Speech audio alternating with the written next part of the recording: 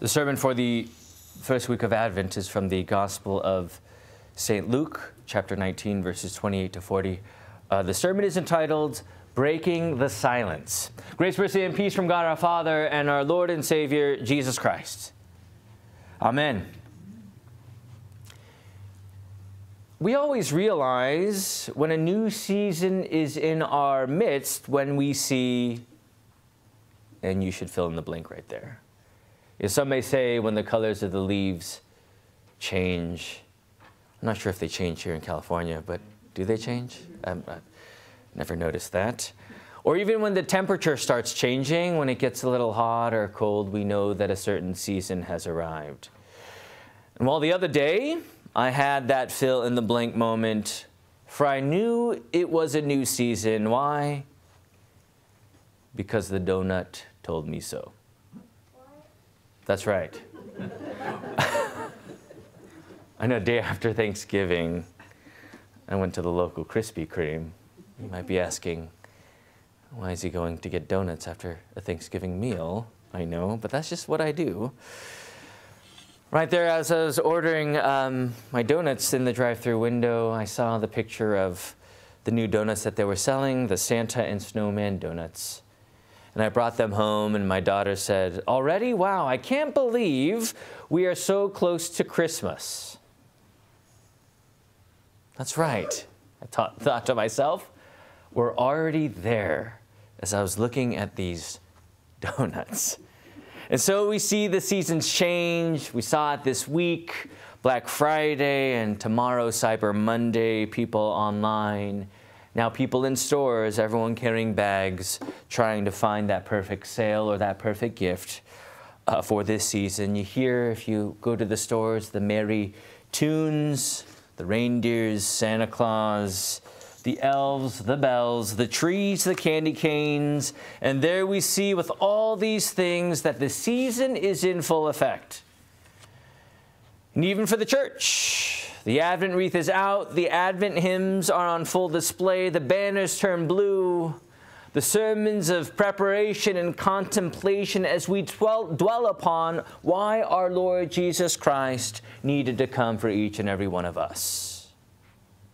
And how today we begin with the triumphal entry from the Holy Scripture of St. Luke, when the people were singing, "Blessed is he who comes in the name of the Lord." Jesus strolling in on this donkey with cloaks laid down before him. This needed to happen, the Jesus said, and the king had finally arrived.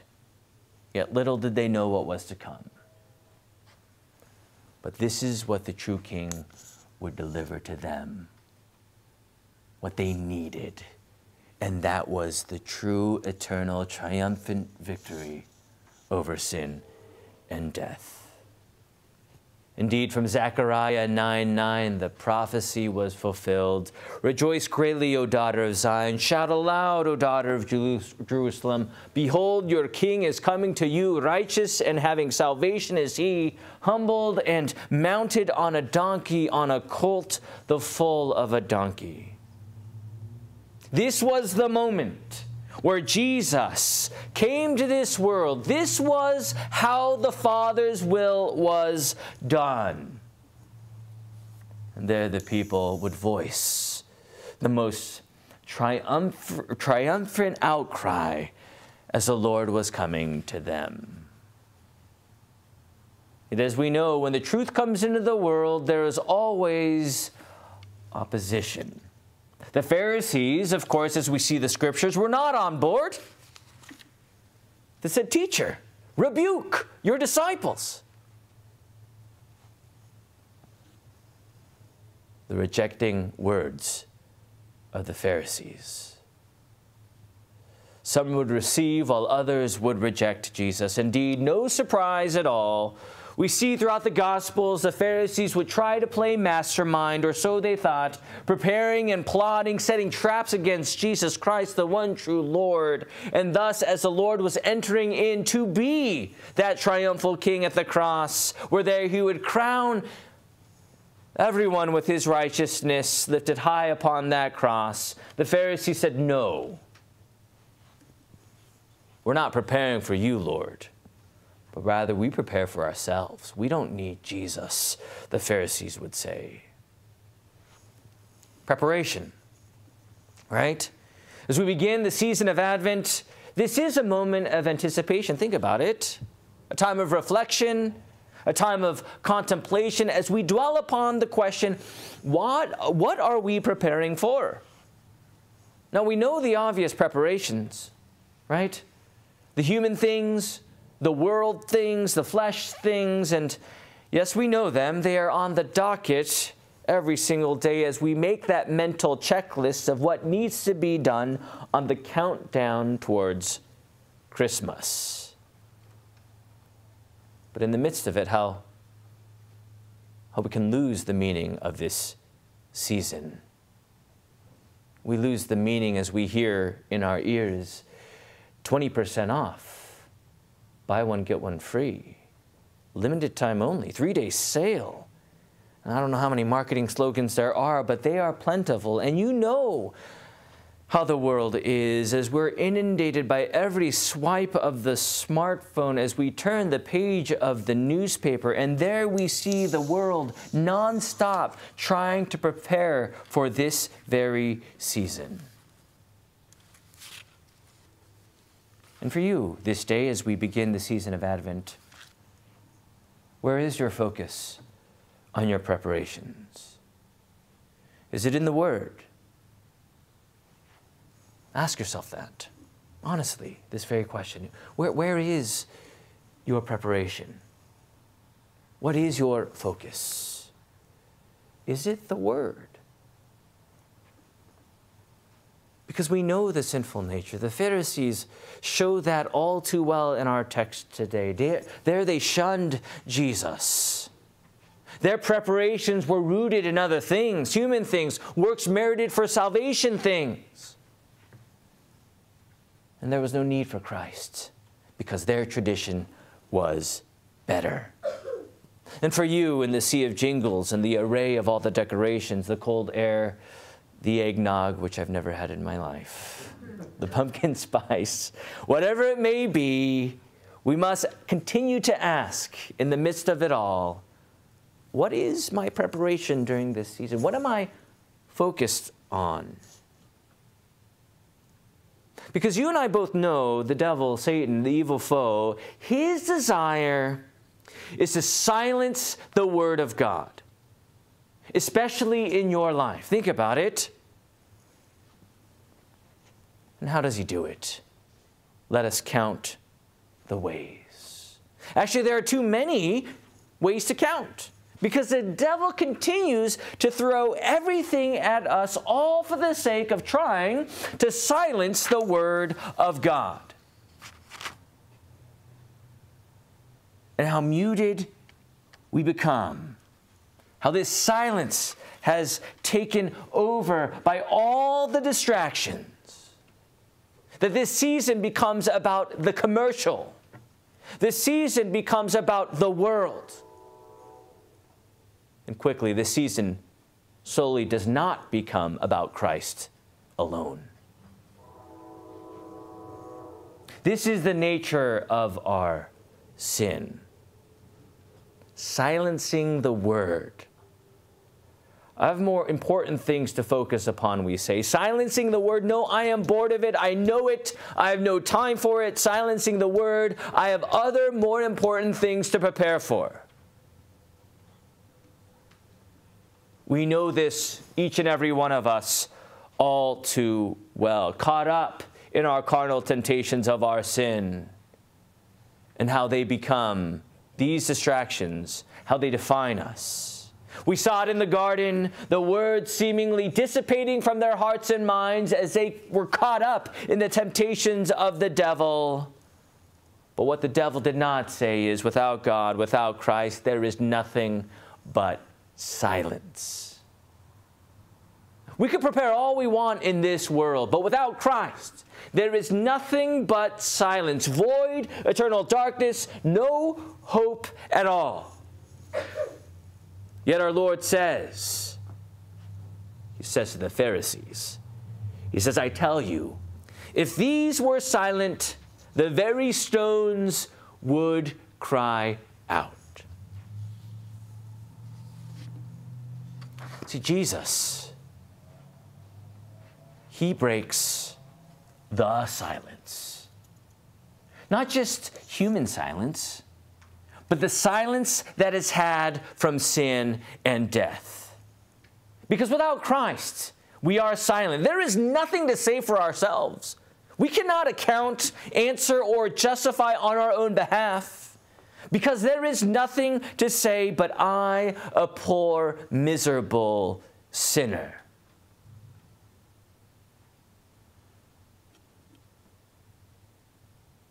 There is nothing more to say in regards to ourselves.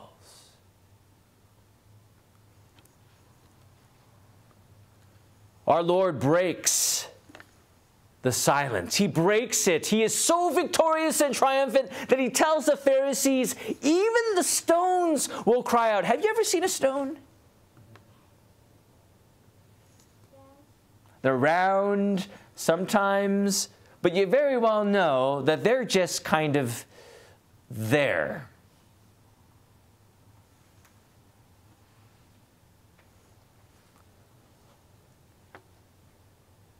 Even in the midst of rejection,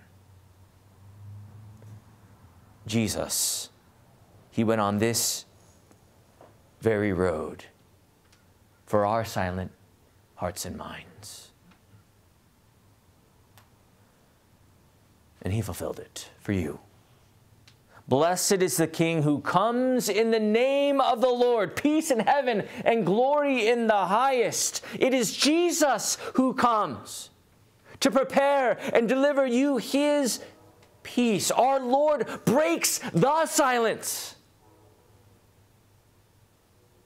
because there is no other who can break that silence for you except Jesus Christ alone. And that silence is broken by reconciling you to God. That silence is broken by answering for you. That silence is broken by accounting, advocating, and giving you his peace.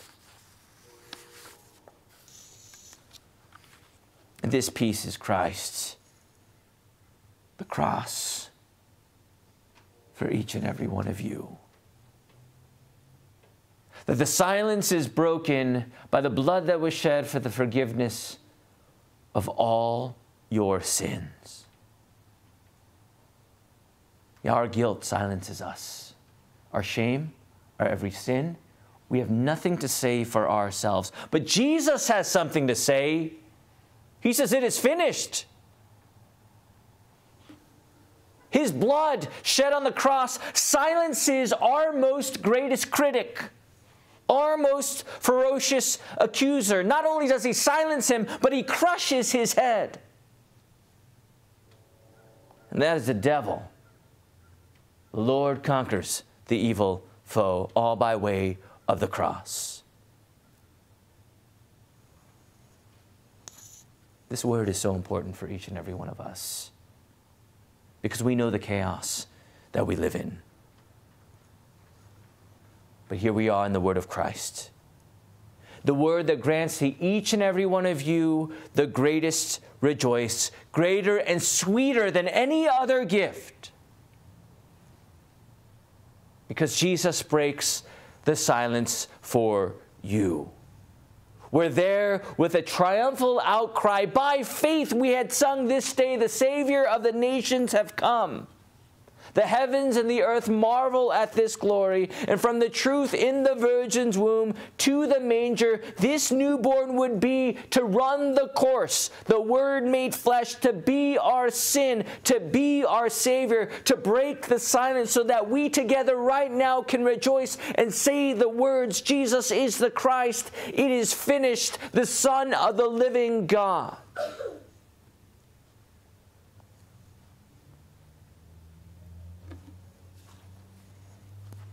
Peace of Christ.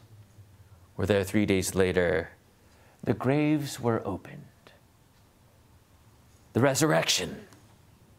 Victory was delivered for each and every one of you. Triumph is your true status. This is who you are. You are the triumphant people of God. Because by that open tomb, your mouths open with great boldness and assurance as you confess that Jesus Christ is Lord. No longer are we caught up in the separation of silence from God. No. But in Christ, he has come to you. Blessed who comes in the name of the Lord. In the name of the Lord Jesus, he will save people from your sins, and that's what he has done for you. Peace in heaven and glory in the highest. Peace is yours. You are with God, covered by his blood. I know, as I said earlier, that the donut might have sparked this season for me. But even more, it is the stones that tell us so. This is who we are. We are that stone. But our Lord, he gives us the great rejoice and outcry. No longer are you dead, but you are alive. No longer are you riddled with guilt and sin, but now you are absolved. No longer are you stuck in your shame, but now resting in the promise of Christ. No longer are you caught up in this world as if you think this is everything to you, but rather now you abide in his very word. Because the silence has been broken. Jesus breaks this silence for you. Amen. May the peace of God, which surpasses all understanding, guard your hearts and minds in Christ Jesus. Amen.